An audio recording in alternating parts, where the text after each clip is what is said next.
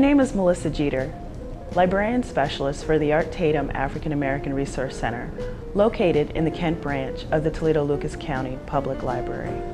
Welcome to the Art Tatum African American Resource Center's Oral History Project, the Edrene Cole Collection. Dr. Edrene Cole was a local African American historian and educator who began collecting the stories of noteworthy Toledoans in the African American community. With this oral history project, the Art Tatum African American Resource Center honors her memory and her work. Join me and University of Toledo Professor of Anthropology, Dr. Willie McCarther, as Toledo's very own African Americans share the stories of their lives. Hi, I'm Dr. Willie McCarther. In this segment, we're pleased to welcome June Boyd. June has been in Toledo for more than 50 years, of which she spent most of her adult life as a politician. Mrs. Boyd, welcome and thank you for joining us. Thank you so much for having me. Absolutely. Mrs. Boyd, I'd like to talk to you about your life here in Toledo. Okay. Tell me, when did you arrive to Toledo? Okay.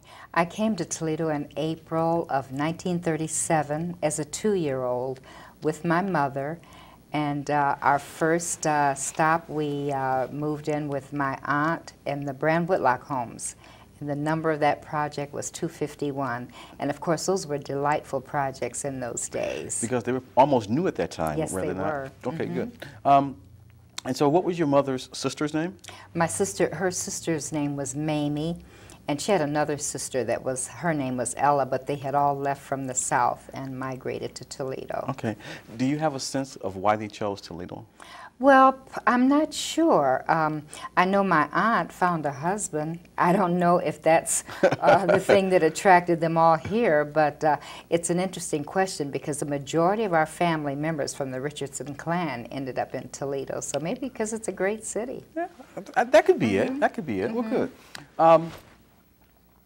What schools did you attend as you were growing up in Toledo? Well, as a youngster, prior to converting to Catholicism, I attended Washington, Roosevelt, and there's so much delight because, you know, you remember I'm a product of the good old days. Sure. And as a 7-year-old, I converted to Catholicism, and then I went to St. Francis de Sales Elementary, and the interesting part there, we were discriminated against as African-American children from one school that was St. Patrick's, but it did not deter us. The education at St. Francis was wonderful. We had Franciscan sisters, and it propelled me as an 8th grader to get into St. Ursula Academy, ending up as the first African-American to graduate from there. Talk a little bit about how that happened. Process. Yeah. Well, in most instances, when a student gets to the 8th grade, the high schools open up open house to them, and our class went to St. Ursula Academy, and I was so impressed with the education process. I went home and I told my mom that I wanted to attend St. Ursula Academy, and she said, well, they probably don't take colored, because we had been already slammed as a result of the elementary school. But my mother had the courage to call, and she called and asked Sister Mary Blanche if they took colored, and Sister said, and why not? And the rest is history. Okay. You know, there were about 4 of us that enrolled, but by the end of my senior year, 3 of those had dropped out, and that I ended up being the first. But I think there were 2 instances that I remember most, is that in my junior year, I served on the class newspaper, and the sisters sent those of us who were on the staff to Notre Dame University for a 1-week class in journalism. Very educational. I'm probably one of the best proofers and writers you can find. But in my senior year, our senior class trip in Washington, I personally was afraid to go because it was prior to the Civil Rights Movement. And that would have been like 1953? 53. And you chose not to go? I chose not to go. I probably could have, but within myself, you remember what happened to Emmett Till and all those things. That kind of stays in the mind that you just, as a child, I just didn't want to, you know, run into anything negative, so I just stayed home. No, what was your experience like at St. Ursula Academy? Excellent. Obviously, St. Ursula Academy, so a good percentage of the students were from very wealthy families. Okay. Doctors, the Andersons and Mommy, one of those girls were my classmate. And you find that children from that type heritage are less prejudiced. I ran into no prejudice at all the entire 4 years that I was there. I was just treated like one of them. Really? And the other key element, and I think this is why so many schools have come to uniforms now. We used to have to wear uniforms with collars and cuffs, and they used to be that hard celluloid, just like the nuns, but they did change it. But the sisters always taught us the reason they expressed that they wanted you to wear uniforms because the wealthy girls looked like the girls that maybe weren't so wealthy. Everyone was dressed the same. Sure, sure. Okay, so it made sense then. Yes. Now, I'm just wondering also, I know that, at least during that time period, most African Americans tended to fall in some of the more traditional religions, Baptist, Yes. Methodist, Pentecostal. How many Black Catholics do you recall at that time? Well, we had a few. Obviously, it's a much smaller number, and ironically, my mother had me baptized at 5 years old as a Baptist, and the minister, it frightened me so that he covered me with this little white cap and gown, and he slung me in the water, and I didn't like it. So I had some friends that went to a Catholic church, and I started going to church with them, so I converted on my own to Catholicism. Okay, okay, good, good. And there are still a good number of Black Catholics in Toledo now. Sure, sure. But I just know traditionally, No. That's not one of the religions, denominations that we have gravitated towards, and so, well, good. Let's talk about life then as you're growing up here in Toledo. Yes. First of all, who were some of your childhood friends, and what kinds of things did you do socially as you grew up? Well, my classmates especially were first, and ironically, two of those girls, we go to the same parish today. Really? And we share our families and everything, every church on Sunday. But my family home, because we were one of the first families that moved out of the Brand Whitlock home, because in those days my father was making too much money. He was a mechanic. Really? And we lived right across from one of the most popular parks in the city called City Park. Okay. So I had a lot of friends. We played baseball, we had swimming, lots of fun activities, and it was so different from the way it is today because you could send your child out to the park to play and not fear that they wouldn't be coming home. Sure, So it was really different. And then we didn't have television. I was 13 when one of my friends, they got the first television, and the joke of that, they lived on Woodland Avenue, and there would be about 50 of us kids on the front porch looking through the window Is at the that television. right? Yes, so, and we were happy. You know, we listened to the radio, Mr. Keene, Tracer of Lost Persons, and The Shadow Knows, and I couldn't remember a more happier time. Wow, interesting. Now, you were telling me earlier that you would provide snacks for your friends. Yes. What kind of snacks did you prepare? We used to eat mayonnaise and sugar sandwiches. I would invite kids over from the park, and we'd make tents in the yard. And today, I probably couldn't stand it. But we enjoyed those sandwiches. I mean, it was just kids camping out. So it sounds as if it was a good, wholesome childhood. Yes, it was. Okay. I had wonderful parents, and I think a lot of the children did. We didn't hear of any abuse or anything, and of course we didn't have a drug problem then either. Sure, So, you sure. know, life was much different in those days. Certainly. And I continue to call it the good old days. The good old and days. happiness and Sure. love. Sure. What did you do after high school? Well, I went to the university. I enrolled at the University of Toledo, and I probably spent about 6 months there. Then I fell in love. Okay. And I decided to get married. Okay. And right after my marriage, who's now my former husband, was drafted into the Army. And not too long after that, he was shipped off to Germany because of the Hungarian revolt. Okay. So we had just had my firstborn, a daughter. And by the time she was 6 months old, I joined him in Germany, in Nuremberg. Okay. And of course, that's a lifetime wonderful experience. And Sometimes I always say I'd like to go back, Sure. but it's a little more difficult to travel now with the terrorist activity. Oh, absolutely, You know, absolutely. Kind of frightening. When I left Germany, I always told the people that I met there, I look forward to coming back. You know, I was able to speak some German and had a great time over there on the Army bases, and we lived among some of the German families because, you know, they didn't have very much money over there. They did not have access to coffee and Tide and the products that we have, and consequently we would exchange them for fine china, Really? for wool and knits and everything. So just great memories. And the other key thing, they did not have much refrigeration, so they only slaughtered the meat that they could sell in a day. So you talk about fresh meat. Really? It doesn't even look anything like the Interesting. meat here in the grocery stores. Well, I know that must have been a time of heightened racial tensions in the U.S. Between blacks and whites in particular. Yes, somewhat. How did the Germans treat African Very good, Americans? well, because I obviously traveled alone. When I arrived in Nuremberg, this German couple came up because obviously I was trying to find out how to get the train to Bremerhaven. They came right up and asked, did they want me to hold the baby? Well, the wife took me to find the ticket Really? service and everything. And I didn't have any fear whatsoever. Really? You know, I was young, and but they were very kind to me. Really? Did Interesting. not have any problem whatsoever. Okay, okay. So then to that union you had one child. Yes. That was No, I have two. I have a son. Okay, and their names? Stephen is my son, and Charlotte is my daughter, and they're both wonderful children. Okay. And they're the oldest then, is that They're- correct? Charlotte is the oldest. Okay. And he's the youngest. He's the And youngest. Then each of them, he has 3 children, and she has 1, which makes me have 4 grandchildren. 4 grandchildren. And now 4 wonderful great-grandchildren. Great-grandchildren. Yeah, we have a great family. Well, it sounds like it. I'm sure you do. So then, at what point did you return from Toledo, back to Toledo, rather? From Germany. It was the latter part of 1957, and at that time, my mother, this is how she instilled this education. She said, you know, you dropped out of college.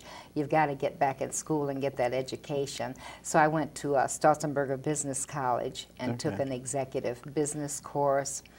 And I was like a month short of graduating because I'd gotten pregnant again with my little boy. But right after I finished that job, I had started doing some volunteer work politically. Okay. And the people that got me in as a volunteer, I was hired as the first African American to work at the Board of County Commissioners office. And Really? it was kind of a prestigious job. And, you know, it's kind of neat when you're kind of paving the way for others, you know. So, yeah, you know, I was the first, but it was a nice job. And it enabled me to learn more about county government because the county commissioner's office basically is the entire function of county government. Every other office kind of succeeds from there. Okay, I'm going to talk about your political career in just a bit, but let me go back and talk about 2 things. Race relations and Dorr Street. Okay. Let's do race relations first. All right. During the time in which you were coming of age in Toledo, how would you characterize race relations? Well, as a youngster, the only discrimination that I encountered was when we weren't allowed to go to that one Catholic school. Okay. Not even in the public school system did we have any, but it was obviously predominantly African American community. It would have been colored in those days. Right. But we had, when you talk about Dorr Street, the person that we're honoring, Edrene Cole, grew up on Dorr Street. But we also had a lot of businesses that were black-owned, from cleaners to restaurants to gas stations. And I think our community was like just one big community where everybody knew everybody. You know, we didn't have to worry about crime. You could just go to sleep at night with your door open, and it was just basically a friendly environment. Well, those are the good old days, as you talked about. Yes. So then, do you recall any restaurants or theaters in which you received differential treatment? No, we were allowed to go. There were theaters downtown. We'd go there. There was a Pantheon, the Paramount, and the the Rivoli, we were never discriminated against. We did not have black here and white here. When people say, well, most of it was in the South, they may have been subjected to that black and white issue rather than the kids in the North, because we never had to be subjected to that. Okay. Now, I can't speak for other cities, but not in Toledo. Okay, okay. Because others have told me that in some of the theaters in Toledo, African Americans had to sit upstairs and the whites sat downstairs. Well, maybe I was so little I didn't notice. Now that, you know, that could have been, but I would not have known the difference as a youngster. Sure, sure. And that could be because when we did go to the movies, we went in groups of 3s, 4s, Okay, and rarely with adults. Okay, okay, sure, sure. Okay, let's go back. I said in the opening that you had spent a great deal of your adult life as a politician. How did you first get into politics? Well, that was when I began to volunteer in 1958. And following that time, that's when the couple, they kind of just drafted me and said this county commissioner was looking for an African American because, you know, the offices were lily white in most of downtown Toledo. There were just a few black women that had jobs. I don't even think the banks had integrated at that time. I started working in the commissioner's office in 1959, and that was probably the year at the beginning where, because, you know, sometimes people will say, well, you know, they've got some African Americans there and some in the city, a select few, and then gradually they started integrating in the banks. So there was, you know, discrimination because, I mean, let's face it, in the 40s, the only jobs offered to African Americans were butlers, maids, cleaning people. So we did begin to grow in the late 50s and into the early 60s. Okay, so then there was some discrimination in Toledo then, especially in areas of employment. Yes. How about residentially? Were people sort of confined to particular parts of the city? Yes, and I'm glad you said that because when the majority of us lived in the Brand Whitlock homes, there were African Americans that lived in East Toledo, and in like the Yondota neighborhood, and but the majority that I knew, and prominent families like our former Vice Mayor J.B. Simmons was our neighbor, Stanley Cowell, who had a successful restaurant business. We all lived kind of like in a circle in the Brand Whitlock homes, but what happened with my father earning the money that he was as a mechanic, and he was a very hardworking individual, he was earning too much and we had to move. And we were one of the first families that moved, but we did not move far. We moved on City Park, which was about maybe 2 long blocks from the Brand Whitlock homes and directly across from the park. We moved right next door to a prominent black physician, Dr. Hart, Dr. and Mrs. Hart. But the balance of our neighbors were German. It was called Old Germantown-like. Is that right? Okay. And then, as they began to spread out, if you go down Woodland Avenue, if you've heard of Woodland in Toledo, the 900 block of Woodland, the majority of the families that moved from the Brand Whitlock homes moved into the 900 block of Woodland. It was a long time before they began to branch out. And we did, and being in the real estate business, I'm very familiar and have been subjected to discrimination until we got the civil rights laws in real estate. But it's amazing. Just to tell you one story that I had to show you what was taking place. I had a real estate prospect that was moving from Dorr Street. It was called urban removal. She was being relocated because of urban renewal. And immaculate housekeeper, just home was beautiful. And she wanted to see this home on Shenandoah. So I called, and if they can't stereotype your voice, you know, I said, this is June Boyd with Shriner Realty. Could you tell me about this home? I remember the address, 1936 Shenandoah. So the agent on the other line said, well, if your prospects are black, it's $33,000. And if they're white, it's $22,000. Really? Yes, and so I said, oh, really? I said, well, I'm black. And he almost ate the telephone because he did not, you know, recognize my voice as being black. Now, about what year is this? That was exactly 1968. Wow. 1968. Really? And you know what? I reported him to the Board of Community Relations, and by the time we went through all the process, he was offering her that home for $19,000. But you know what? The home she was moving from was more beautiful because it was just two little old retired ladies. It was not that clean. Sure, sure. And but it just goes, and I've had 2 or 3 other incidents like that. That's why we had to get the civil rights laws in real estate, and we have to take continuing education every 3 years, because now if anyone made a statement like that or tried to steer anyone into a different neighborhood, they would lose their license. Now, at the time in which you became a realtor, how many other realtors were there in Toledo? There, I would say African American, probably six maybe, no more than 10. Okay. Okay. But we did have Robert Jones Real Estate Company. He was a community icon. He had his own real estate company. In fact, my former husband worked for him.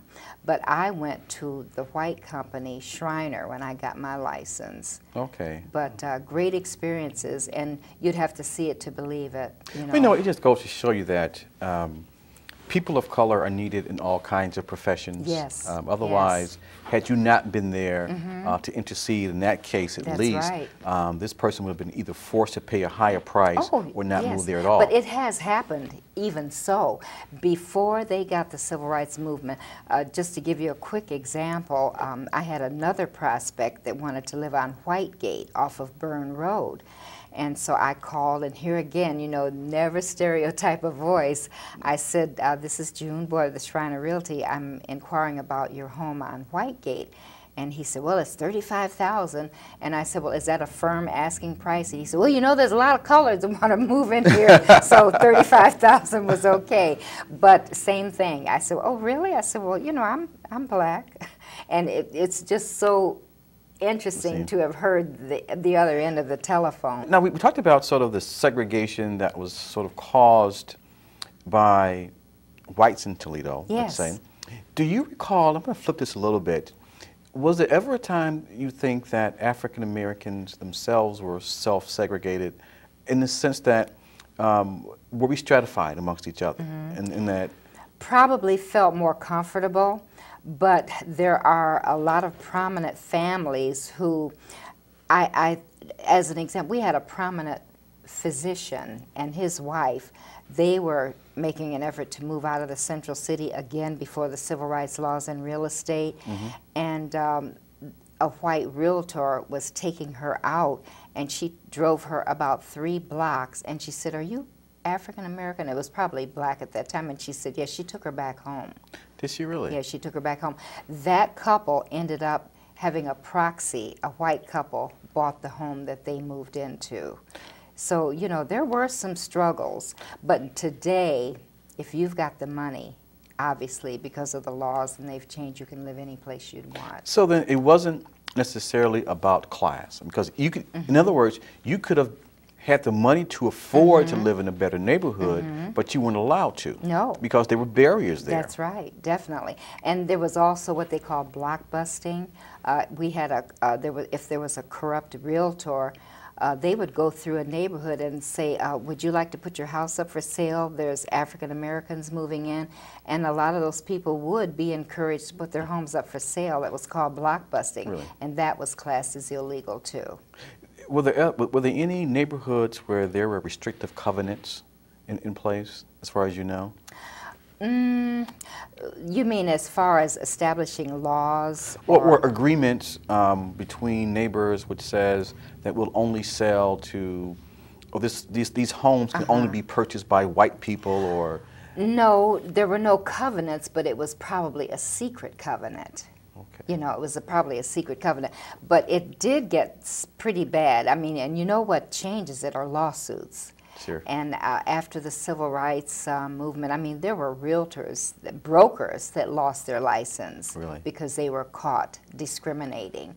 And so right now, even if it's in their heart, it better not be in their pocketbook because they would lose their license. Lose their license. Okay, okay. Let's switch gears a little bit. And then this may be related to your involvement in politics. I know that you were among the first African American female city council persons. Yes. What prompted that? Well, and there was an issue. When we switched to the strong mayor form of government, we used to have the city manager form of government, and they kept saying, well, maybe we need the strong mayor form of government. So when we did that, instead of 9 council members, they decided to go 6 at large and 6 districts.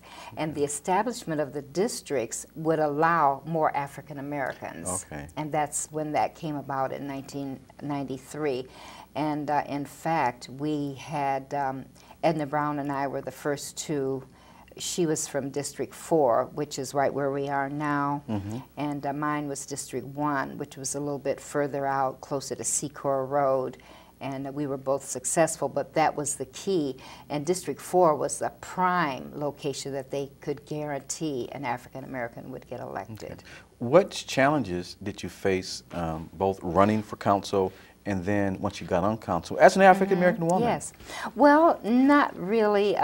The hard work. I mean, it was a lot of work, and sometimes a thankless job. I mean, you know, you'd go to the gas station, Mrs. Boyd, you know, something's wrong in my street, you know, no matter where you went. But I've always been a community activist and a servant, so it was kind of well and easy for me because I enjoy working for others and being sincere, you know, about getting the job done. And I think my constituents always took a lot of pride. I'd say, you can call me at 2 in the morning. And really? Sometimes I did get calls at 2 in the morning about, you know, kids loitering and fighting and making noise and everything. But it was a bit of satisfaction for me, and I enjoyed it. Thinking back, what are some of 1 or 2 of your proudest accomplishments as a city council woman? Probably establishing neighborhoods like we had, like Sleepy Hollow as an example. They had park boards and people didn't know that they could take ownership of a park. I helped them establish the Sleepy Hollow Park Board, and also in the Roosevelt District, because it gives them a more of a sense of pride and ownership. And you know, they made it beautiful at Christmas time. They'd put lights on the trees. And the other thing, when I served, it was right around the time when gang activity was you know, just beginning to get, it was a little violent, sure. And we lost several young people. And when we did, I would always try to pay a visit either to the funeral home, go to the wake, talk to the parents, really? And ask them if there's anything I could do to help, or maybe what could we do to prevent future actions like that. And I think the whole accomplishment was basically working with people and the satisfaction that they were satisfied with everything that I had done. Certainly, certainly. Well, Mrs. Boyd, it sounds as if you had just a wonderful life here in Toledo. You've given much of yourself. Yes. And you know, and I think that the city is better because of people like you, who gave selfishly, who gave of themselves. Without any expectation of something in return. Yes, yes. There's one other thing that I want to point out. One of our great women that we had, her name was Frances Belcher, a.k.a. Lady B. She had the first black newspaper in Toledo called the Bronze Raven. Sure, sure. And she established the debutante cotillion, and I was one of the first debutantes in 1952. And after I became, you know, a debutante, and I worked with her, as my mother did, to present future debutantes. And when she passed away, I asked her husband if he would want to continue it, and he said no. And we had just organized, I'm a founding member of the Negro Business and Professional Women's Club, so I took the cotillion to them, and we continued and established that. And that it's a major accomplishment, I feel, because we were presenting young women what we call into society. Certainly. And Lady B established it because she had gone to New York and seen a cotillion, and she came back to Toledo and said, you know, we can present our girls into society. They don't have to be from the Rockefeller family. Sure, they sure. could be from the Jones family, and that's one thing we did, and they're still active. I'm no longer with the organization, but they're still active. Presenting the cotillion. Wonderful, wonderful. Again, I think just another example of how you've given yourself to the community. Well, I think it's important, and I think if you can serve as a role model, just like our President Obama, he is encouraging people constantly to put yourself forward and volunteer. Sure. You know, and I can imagine that you must serve as a role model for a lot of young ladies these days, and men as well. I try. You know, what words of encouragement could you offer to them in terms of pursuing their dreams? Well, first of all, never let anyone break your spirit. Never let anyone, if you have a dream, let them know that you can succeed, and it doesn't matter, there may be a lot of obstacles, but you can overcome those obstacles, sometimes making you stronger. Get a good education, that will lead to a good job and a great future. Great. Well, Mrs. Boyd, as we wrap up here, is there anything else that we need to talk about that we have not?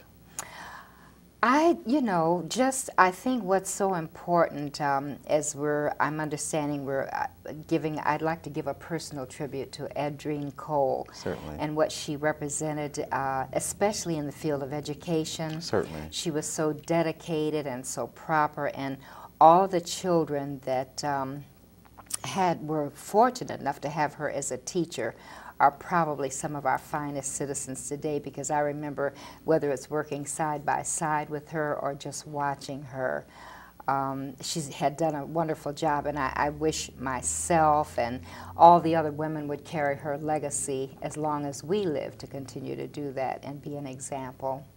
Wonderful. Well, then we'll let that be the very last word. And once again, thank you ever so much for taking time out of your schedule. It has been a pleasure. Well, thank you very much. Thank you.